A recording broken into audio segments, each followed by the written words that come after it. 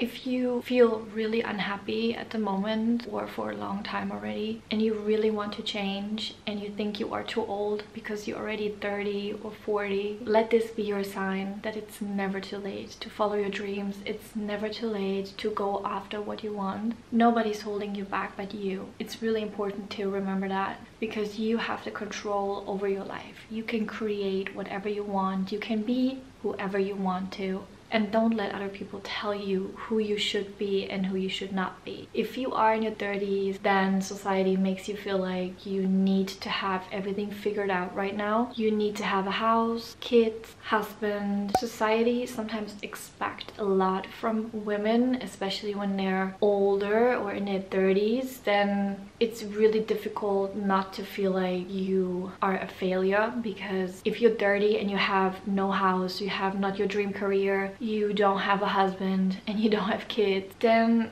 people make you feel a certain way. They cannot understand why you are already that old, in quotes, and don't have everything that you are supposed to have. But who said that? Like, who made this plan? Who said that women have to be this way, that we have to figure out everything right now? We don't. And we are all on the same path, and that's called life. And we all need to figure out what we want to do with our life, who we want to be. And nobody has the perfect plan for life, but people make you feel like they have, and they know everything better, and they know what's good for you more than you know what's good for yourself. This is a really passionate topic for me because I am 30. I don't have anything that society expects me to have, or friends and family questioning when I'm getting married, when I'm having kids. And I felt really anxious before I turned 30 because I felt like I don't have all these things that people want me to have, and I will obviously not have them until I'm 30. So I freaked out. I got really anxious, really nervous, and it just drove me insane, and in such a huge depression that I almost didn't get out of it because it was insane and I felt so bad. And I don't need to feel that way. Nobody needs to feel that way. If you are in your 30s or in your 40s and you feel like me, you're not alone. And I know for a fact that there are other women in this world that feel the exact same way, and they don't have life figured out when they turn 30 or 40 or even 50 sometimes. There's still so much time. Why are you making such a big deal about it and driving us crazy? It's just not healthy at all, and it doesn't bring me anywhere when I constantly get asked, when do you marry? I don't know. So stop asking me, you know. It's really annoying and hurtful. It's not even anyone's business but your business. You need to cut out all these negative people in your life that try to tell you what's best for you when it's not the best for you. I know some people just, they mean well and they say things and they want to protect us, but sometimes it does more damage than good, and that doesn't help anyone. Everyone has the right to choose what they want to do with their life. I'm not in the position to tell anyone how to live their life. I do appreciate their opinion, and I also want their opinion because I want their approval, and that's wrong. Wrong.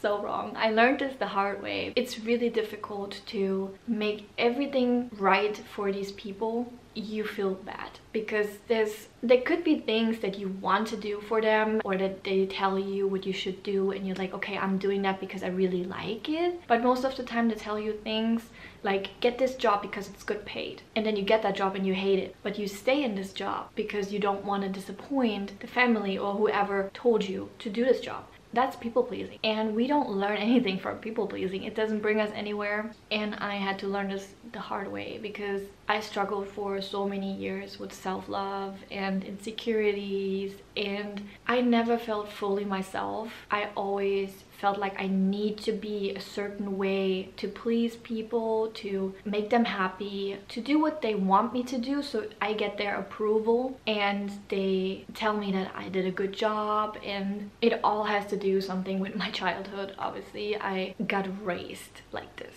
It's really difficult when you grow up to just change that behavior because it is a part of you in that moment, because you learned it from a young age to be a certain way so people accept you, so people like you. But I felt like that is love.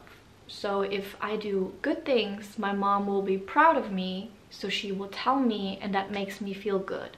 So I was constantly chasing that feeling of approval, what was wrong, because I did things that I didn't even want to do, or that I didn't even want to say, or I put myself in situations just to please people, just to be the good friend who's always there, who does anything and everything they want to, even if I didn't feel like it, even if I didn't want to do it. I had no friends that had a big mindset or a different mindset. Everyone was like that, everyone. I fall into kind of like a depression, and that was the first time that that happened to me. It's insane, especially if you're so young. Like, I was probably 22 when I felt that way for the first time, and I was like, this is so energy draining, it's so toxic, I don't want to do it. So I constantly canceled on my friends. I told them I'm not feeling good, what was never a lie, because I never felt good. I was like, I don't feel good, I don't want to come. And that was really difficult, because every time I told them that I don't want to go, they made it very clear that I'm not a good friend if I'm not doing all these things. So it was really triggering for me, not being that good person, not being that nice friend and the supportive friend, whatever. It was really hard for me, and I felt devastated, and I cried so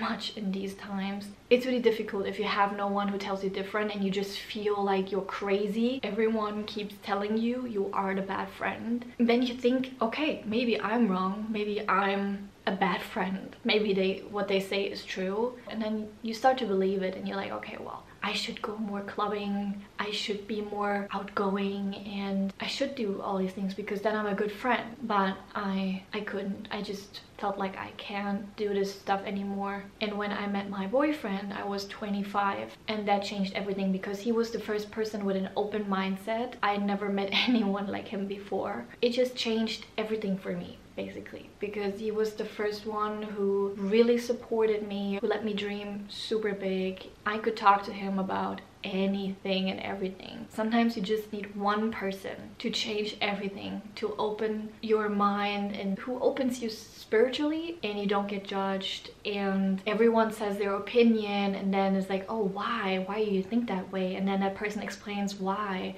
and then you're like, okay, but what is with that? And then it goes more and more and deeper and deeper. And it's not like, oh, you believe that? That's crazy. You're crazy. I don't want to talk about this. This is just making me irritated. That's not a conversation for me. Like, that is unsatisfying as hell. Like, what is that? But with him, it was always different. And it was different from the first moment that I met him, and I felt like I knew him my whole life. Like, there was a connection that I cannot describe, that I never had with anyone in my life. I just want to do my stuff. I just want to be the best version that I can be. And with that comes growth. And I need to step out of my comfort zone way more. I stepped out of my comfort zone more than I ever thought I would. It was crazy, and I'm so proud of myself. Something that I can really recommend is spending time alone, doing something out of your comfort zone, doing something that you always wanted to do but you never thought you could do it. Just try and do it, and believe me, it will open your eyes. It gives you new heights. Like, you think so different about yourself when you do all these things that you thought you could never do.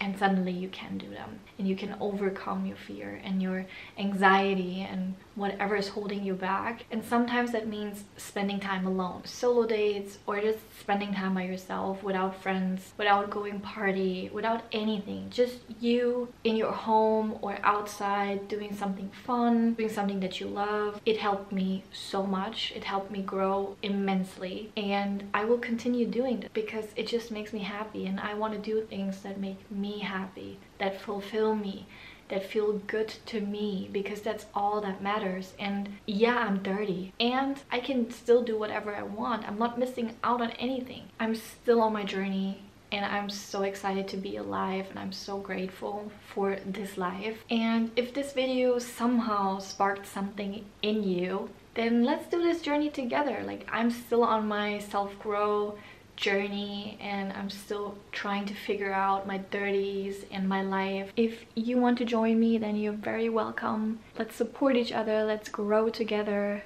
make this life as good as we can. And I hope you guys have a wonderful day wherever you are in the world.